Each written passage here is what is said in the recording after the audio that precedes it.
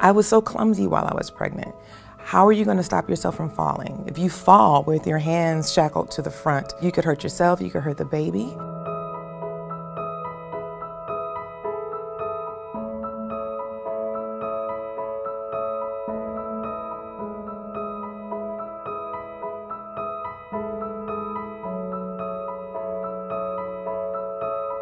I would consider that a small win, given the fact that what we really want is a more expansive administrative change to the policy. Right now, the changes look like they don't shackle people while they're in labor.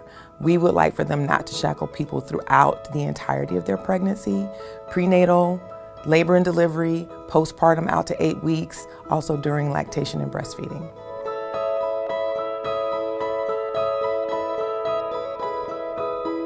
And that just doesn't make any sense when you have groups like the American Congress of Obstetricians and Gynecologists who have amazing resources and data on why the use of restraints is not necessary, what are the medical implications for the use of restraints, and why it's also a violation of human rights. When you're operating inside of an institution that is problematic and really grounded in white supremacy, you need some other folk to come into that situation and say, hey, I'm looking at this differently from you.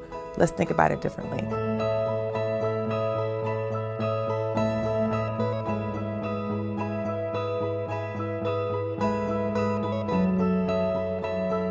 I would like to see us go from administrative policy to legislative policy because it has more teeth, right? We know that.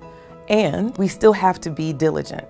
Implementation of a new policy does not always impact practice immediately. It has to be a culture shift. I think people would look at anti-shackling campaigns as prison reform, and we don't. We actually look at it as something that's in service to prison abolition.